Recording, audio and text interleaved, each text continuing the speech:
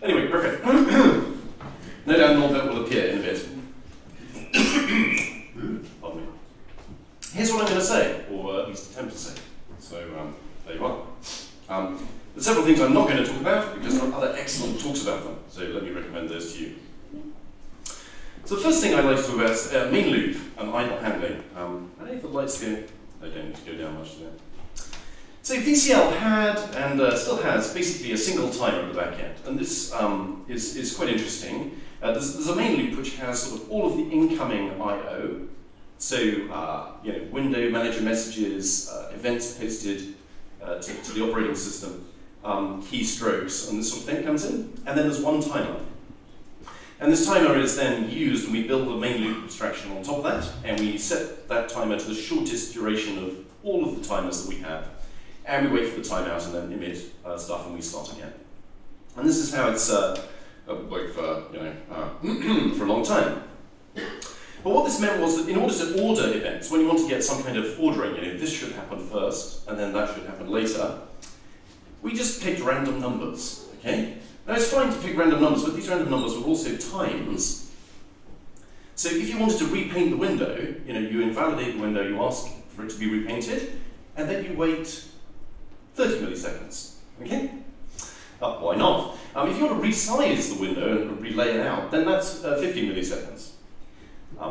Nobody quite knows why, right? These are sort of from the dawn of time, it's been like that, okay? And so what we found was, when we did this analysis, and this was done with some students in Munich, I was mentoring, and I think various people mentoring, there was a complete zoo of different length timeouts, 250 different timers with different random numbers in, or some that were the same, and nobody knew why.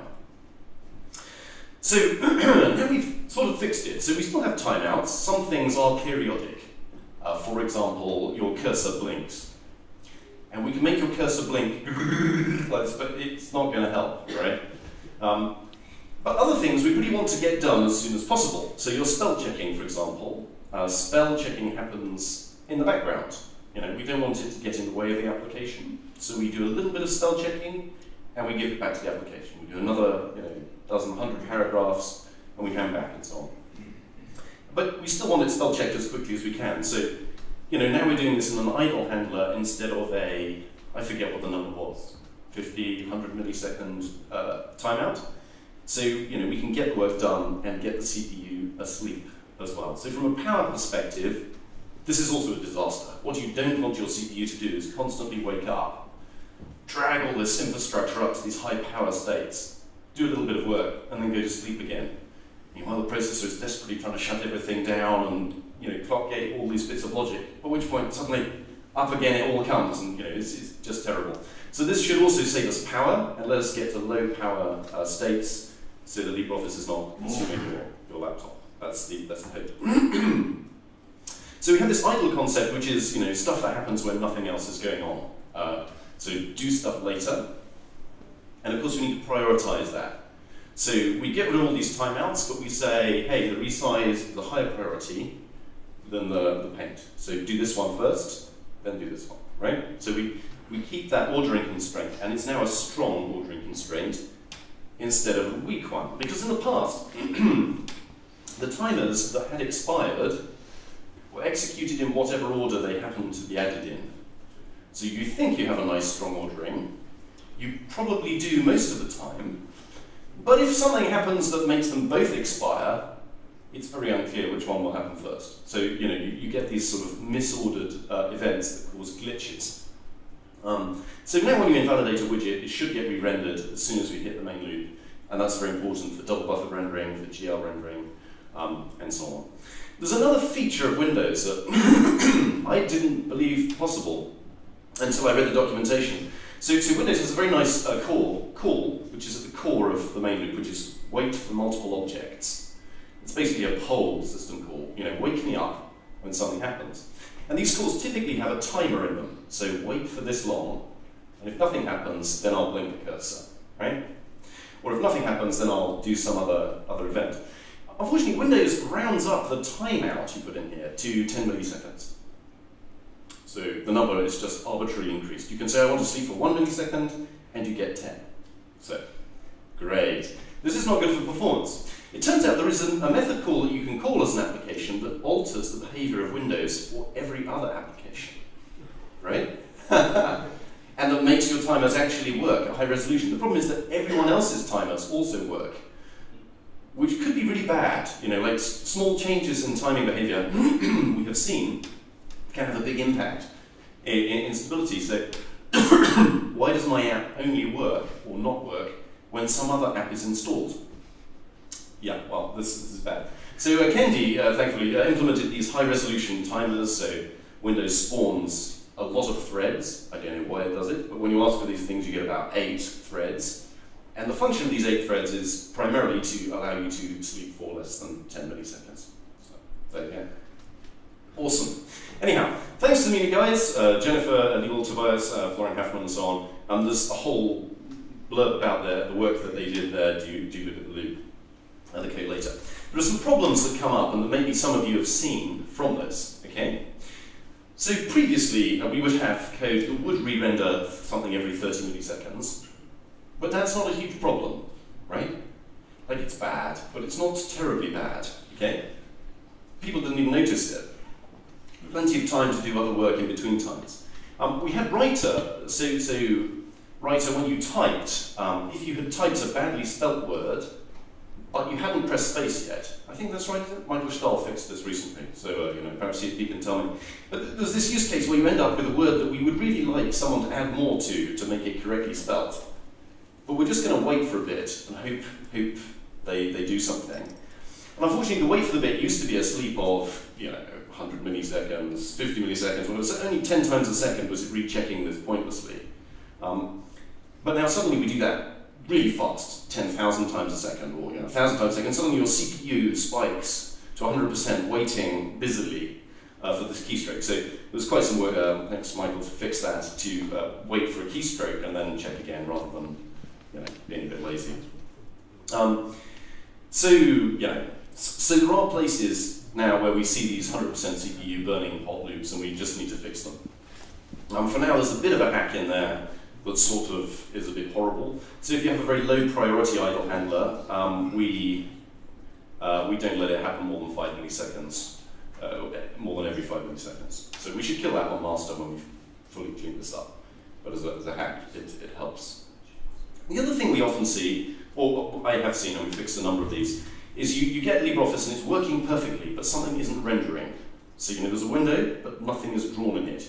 It's black or garbage. And often this is just starvation. So there is some kind of high priority idle handler that is just banging very hard on the processor, and no lower priority handler will get in. And a lower priority handler includes the guy that renders the screen.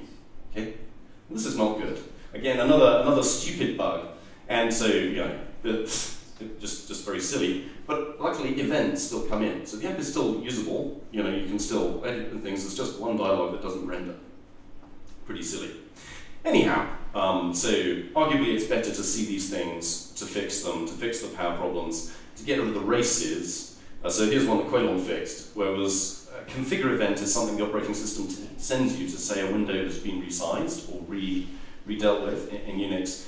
And there was a race between this event, getting this event, and the paint timer. So previously, the paint timer was 30 milliseconds later, right? So we had time, most of the time, for the operating system to send you the configure event, for us to process it, and then paint. And so all was well. It didn't crash, right? Unless, of course, you're on a slow machine, there was heavy load, and insert reason why you might trigger this race. And now, of course, we do the paint immediately, so we have to actually catch these problems that have been lurking there for a while. Incidentally, if you have a question or a heckling, do just throw things in. So VCL pointer is the next big thing. This is all stuff we did in the last year. So a VCL pointer was my brainwave. It was intended to be a minimal, not a complete fix. The smallest unit of change that we could do, the basics. So Noel and I boldly, set out to, to avoid getting too stuck to the tar baby. Anyway, it's the way you tell them. That's the thing. So in the end, just when we merged the initial branch before the bug fixing afterwards, 276 commits, 2,500 files, 24,000 lines plus, 41,000 lines minus, which is pretty good. And make check passed at least 2 days before we merged. The problem is that rebasing this kind of patch is really extremely problematic. So actually when we merged it, it didn't pass anymore, but we soon fixed that. And it's pretty hard to keep these things. We wrote some new unit tests to actually start testing some of these things systematically. And although we have 0 open VCL pointer bugs today, you can check the tracker, we fixed something like 61 regression bugs on that from different places in the code around the place. And actually, I was really impressed that the QA team are really running master builds. That was just a revelation to me. You know, there were people using weird corners of the app that I didn't know existed. You know, which is great, and finding bugs and saying it crashes.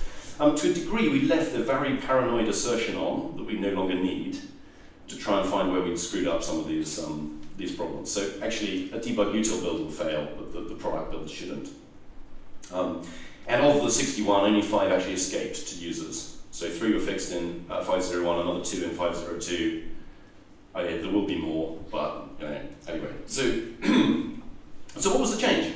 So previously, there was a whole lot of different ways the life cycle could be handled of a window. So a window or a widget, they mean the same thing to me. So you could have a widget that was a member. So the whole button lives as part of its parent window. It's a member, it's sort of inline there. When you create the window, you create the button, and when you destroy the window, it just magically goes away. You can have these things allocated on the stack. So you create a message dialog, for example, and up it would come, and when you click exit, you just leave the function, and it will be freed. You can have the heap allocated, so you can whack them on the heap. And so it's absolutely normal to have some kind of mix of these going on. So it was normal to have a heap allocated parent, and then a whole load of stack or member allocated, not stack, member children inside it. Slide's wrong there. And so you delete the parent, and the children would go away too. Unfortunately, this can make the life cycle pretty difficult to follow. You have a pointer or a reference to a widget somewhere, and you don't know anything about it, what you can count on when it will be there and when it will go away. And it gets worse. So a window can have an UNO peer alongside it, which has a strong UNO reference count. So there's a very nice lifecycle semantic here for this peer. And depending on how this is handled, this could actually control the lifecycle of this. So when you unreference the last one of these, it could delete this guy, or maybe not. So if this is on the stack, obviously you don't want that. So this is kind of an impenetrable mess here.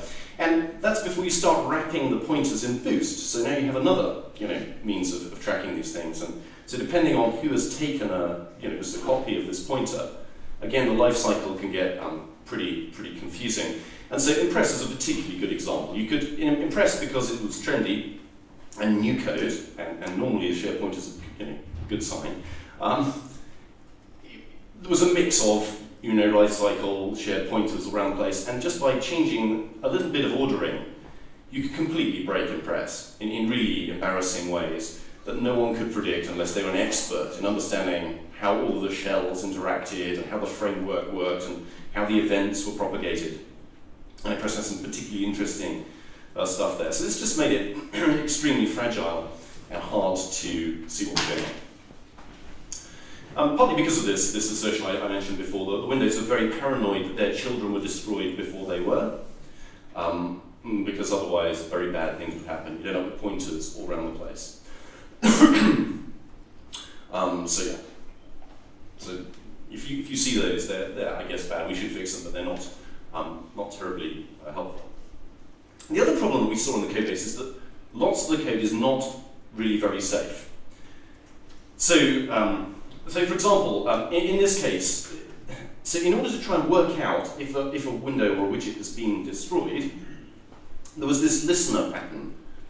So the punchline is that the window was created at some point and deleted at some point by someone else.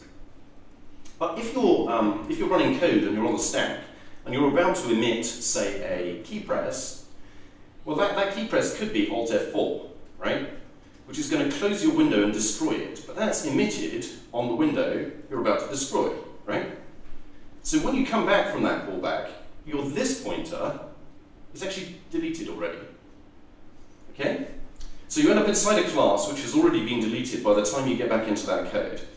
And the problem is that this pattern could happen almost anywhere. Like, you know, the reentrancy hazards here, particularly when you start running main loops as children are, a disaster. And so, in theory, good code, every time it called out, or called something that you didn't know what it would do, should have a pattern where you have a listener, we track this, we add ourselves to this listener, we do something that could delete us, then we check, are we deleted? Are this pointer invalid? And if so, we do something, we panic, right? We just stop doing things, because otherwise bad things will happen. You know, if it's still valid, then we carry on. And so you can see this pattern in some places in VCL, the places where it actually crashed, and actually someone came and debugged it, like the keyboard handler, like the mouse event handler.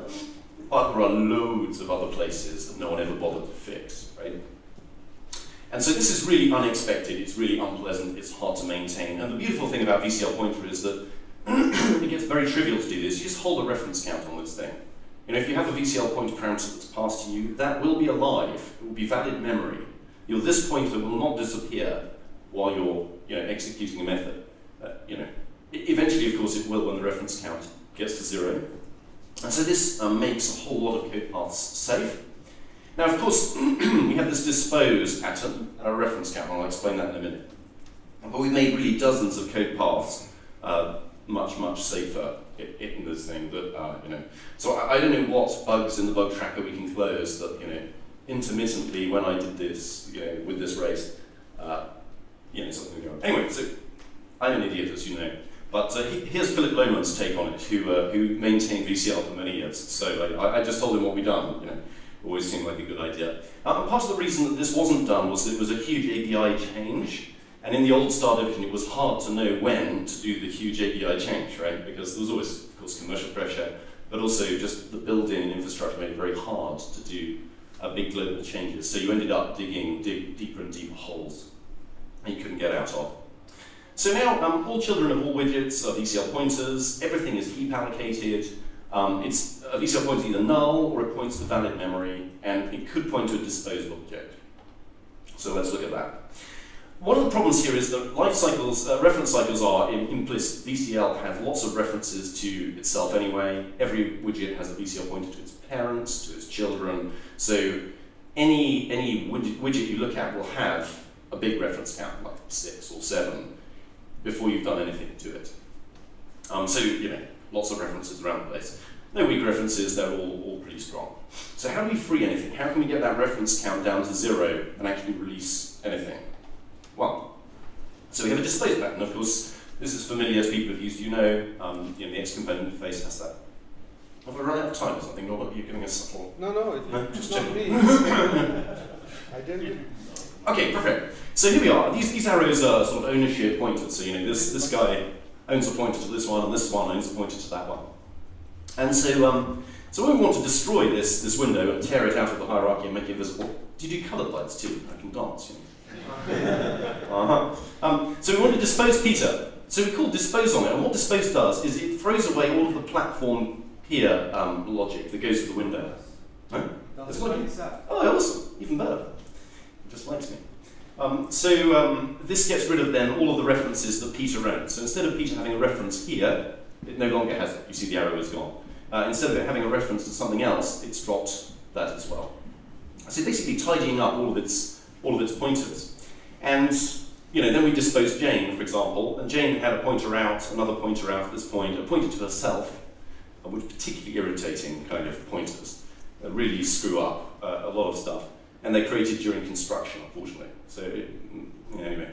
And so she got rid of all of her pointers, and now no one points to her, and she doesn't point to anyone. So actually we can then take this away. We're sure it's safe to get rid of this guy. And so Jane would have been deleted at this point. Peter is kept around because somebody has still got a reference to him. But Peter is in a pretty sad place because he doesn't actually have anything inside himself, really. He's now just an empty shell, you know? He doesn't have any real resources backing him. All of his pointers are mostly null. You know, there's not much there, but there is some valid memory, and you can say, are you alive? Have you been disposed? You know, and you can call methods on him. You know, like you can call, give me your title or something, and you get an empty string, not a segfault, right? you can call get me your parent, and it'll return null. And so hopefully we've armored the code and made it a lot more defensive in a lot of these cases, so that actually, this empty placeholder is relatively safe, and it trickled through existing code without causing problems. We only call the dispose once. We have a little wrapper called dispose once that sets a boolean to make that fly. And ideally, methods calls on disposed object don't segfault. So that's the ideal. It's not there. We've done a lot of the most common ones. So usually we'd fix the bug that causes this to happen, and also fix the methods so they don't crash. So the dog tag stuff is still there, but we don't need it really anymore. So we'll be cleaning that up. That's my hope in the future. But we have some problem types that jump out of here. So we moved a whole load of the window subclasses. So take a button, we moved most of the logic from the destructor into a dispose method, right? So we have this, this dispose method, and then the destructor calls dispose once, and we have a Clang plugin, thanks again to Noel, to check that you're doing this right. So, if you're getting warnings saying your destructor doesn't have a dispose once call in it, your tinderbox will fail and bad things will happen. So there's various checking things around here to make sure that every VCL pointer member you have is either cleared or disposed in your dispose method. So you need a dispose method, you need to clear these guys, and you need to have a destructor that works. So this catches lots of people that do bad stuff. The problem is that there can be other members of foo that are not Windows subclasses, and we can't see those and catch those. And previously, these would have been destroyed as part of foo's destructor. So this method, as well as having the code here, also destroys all of its members first, right? Bang, bang, bang. Well, actually, at the end, destroys them all, okay? And that, of course, no longer happens in the right place, because we're doing most of what was here now in a dispose method. So that means that in occasional cases, we need to add new dispose methods to other object types whose ordering is important. Okay, that was a very complicated statement. But you can read the slides later, and I can say I told you so when you can't find the bug. Okay, so there you go. The other interesting thing is that vtables are mangled as you destroy stuff. So here's another complicated example. If you have a basic class and a virtual function in it, do foo, that prints hello world, and you have an inherited class that calls prints, whatever, down here. This guy, which is the destructor of base, when he calls do foo, he doesn't on an inherit object. So you have one of these guys, you delete it. This guy is going to call this method, not this method. Okay? So as the destruction happens, the vtable is tweaked to make that object look like the kind it is. Okay? And this is kind of obvious to any experienced C++ programmer, etc. But the problem is when you move to a dispose pattern, so if you move all of this out of here and you put this in a dispose virtual method, it's not true. Suddenly you get whatever out instead of hello world. Okay? And this also creates problems. So there are a number of problem types we fixed there, and a number of ways we've tried to detect that this is happening and deliberately not call children methods. There's a number of problems there, but again, these I think are mostly fixed by now. Anyhow, some benefits. So we can now implement, I hope we can implement interfaces directly inside VCL windows. So in the past, we've often had to have peers that are separate objects, and then again, you have another lifecycle problem of tangling these two things together, and it's more code and more pain. And accessibility peers are a great example of this. There are these other objects that are created and lifecycle managed, and it's unhelpful. There's no good ways to do that at the moment. Hopefully it's more stable, reliable, and lots of people can dispose a widget. It doesn't actually matter. You can do it multiple times. So there are a number of ways that makes life easier. And we found and fixed quite a few leaks.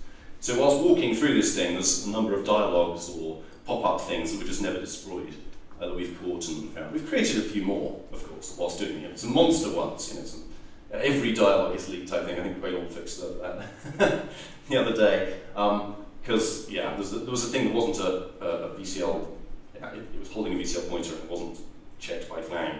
And the other thing is that everything's my fault. So previously, Quaylon, touched every dialogue and broke. This bug's in anything that you do. And but now I've foolishly come along and touched it again with Noel. I'm going to hasten to add, And it's amazing the regressions that my work has caused. In fact, this particular regression was from LibreOffice 4.2, predating the work by a year, and caused the regression apparently. So there you go. So that's VCL Pointer. Do come and see me if you don't understand it. I'm sure you'll get some fun questions at the end. Another thing we did in the last year was create a small test app. So we never had something for VCL that would actually exercise the API in a reliable way and allow us to see how it's behaving. So now there's a test app, and you can click on these various bits, and you can test virtual devices, and can you render to them and get the contents back and so on. And this was really, really very important for the OpenGL work to be able to be sure that we're doing it. There are even unit tests in there. There are benchmarking tests, so you can run these things rapidly in a loop to see what's happening. So, OpenGL rendering. So 2 and a bit man years in here, lots of fun. Some code in various places in VCL. So the OpenGL context, which is used outside VCL by, say, 3D transitions in Impress, 3D chart rendering in Calc, something else. Probably the GL Canvas, I think, uses it. And then there's the VCL backend that implements effectively the graphics drawing stuff that VCL does. And then there's some Windows Linux specific bits. And why did it take so long to get this to work? Well, I'd argue that OpenGL is just an appalling programming API. It's really unbelievably bad. It has all this global state. So behind it, there are global variables everywhere. And so you read the code, and unless you're tracking mentally the global state and every call path that comes into this method, you've no idea what it's doing. And this encourages the most appalling code construction, because once someone has sort of nailed down the fact that global variables are great as the first design premise, everyone builds on this and creates an even bigger mess. So you would think that it would be possible to do something about this and wrap the state and da-da-da-da. But the problem is that changing the state is unbelievably expensive. So it would be nice to create an API on top of it, but if you're talking sort of 5–10 milliseconds to switch contexts or to radically reorder the state, you might as well give up. So this encourages some horrendous programming, and it hides the most horrible bugs. But hopefully we've got many of them fixed. I hope Tosh here will give us a demo of API trace and how we can start to trace what's going on and see how it works. So getting it to perform well is fun, but I'm pretty happy with what we've got and it'll improve. So we're heavily using frame buffers to avoid GL context switching. So when you have virtual devices, which we use a heck of a lot, we try and pull them all into the same GL context. And thanks so much to all these guys who've done just fantastic work on this. Really, I'm kind of a fraud. I've been here, particularly Marcus, who spearheaded lots of this, and LFRB, as we call him. What else? Yeah. Right. So in terms of understanding OpenGL, so OpenGL, your GPU runs just this massively parallel computer. It's very, very different to how a CPU works. Very, very different, and it can do so much so quickly, but only of a certain kind. So, for example, there's a whole lot of what I call free work. So, the GPU has a certain fill rate, memory access rate, and actually, once it's got the memory, it can then work on it really a lot. And if you don't do much work, you don't get any better performance, right? So say you have a particularly funky algorithm, it can perform almost as well as a really very simple algorithm, just because there are bottlenecks or elsewhere in the work, which is interesting. So we can do all of our alpha blending. Well, we'll see some other things that we do on the GPU and get it effectively for free. And one of the slight problems we have is lots of texture thrash, so changing little textures. If you imagine a button which has an icon on it, like 16 by 16. And so, aggregating those together really makes a lot of sense to have a single big texture and then cut little bits out of it. For rendering toolbars, and Thomas did a great job handing out patches of pixels to people who want it. Various funky algorithms for shaping individual pixels. Of course, the GPU comes from a game world, so if you can imagine, it's really optimized for working out normals and complicated lighting algorithms and whatever. So every pixel in the scene you see at 60 frames a second has very significant floating point maths happening to calculate its color in a 3D world. And so we can use that to make sure our pixels are, are pretty. So anti-alias lines, for example, is then running quite a funky gradient algorithm across here on each pixel, doing the work again and again. Font rendering. So again, Tor did some great work here. I'm being a fraud again. So rendering, splitting the rendering. So previously, the initial pass used the operating system to render text into a GPI buffer, and then upload that to the GPU and stick it on the screen. But this doesn't really use the GPU as well as it could be. Texture uploads are potentially slow. They potentially mean a DMA across a PCI Express bus. And so it's much, much better if we can compose and pre-render all these glyphs into a big series of bitmaps, and then copy and paste the bits of bitmap across. So that the rendering of text becomes copying small chunks and alpha blending them on top of each other to make text up. So that's really pretty nice.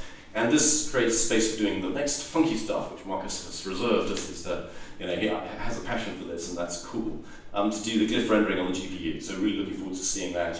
And using up some of that great spare capacity in the GPU's calculation engine to render the glyphs actually there from the sign distance fields. Are you next? Am I probably overrunning? I'm just checking. You're next. Oh, okay. How am I doing? Okay, perfect. I have a short one. You have a short one? Oh, thanks. CRC calculation. So it turns out when you load a big Impress slide deck or you load a writer document with lots of images, one of the big costs as you load it is actually checksumming all the images to make sure they're not duplicates of other images, which is a questionable choice at the best of times, but possibly useful. Like if you're loading this dozen documents with the same images, you don't want to have lots of copies of them around.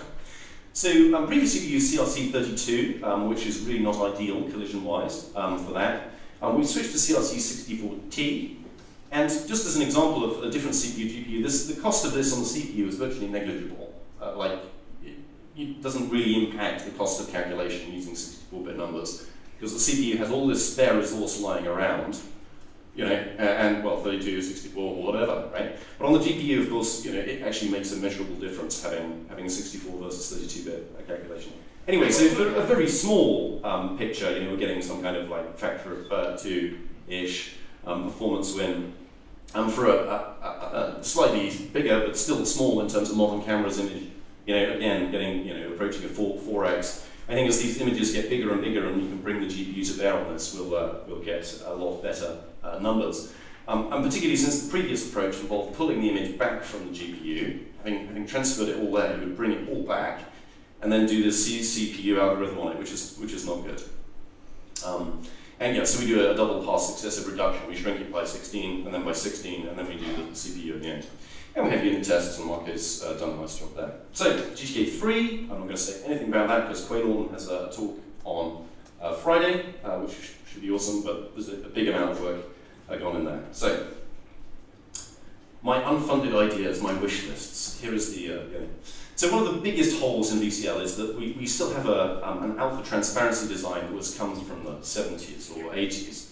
We have this separate alpha, and this is a disaster because the GPU itself is using almost certainly uniform RGBA underneath.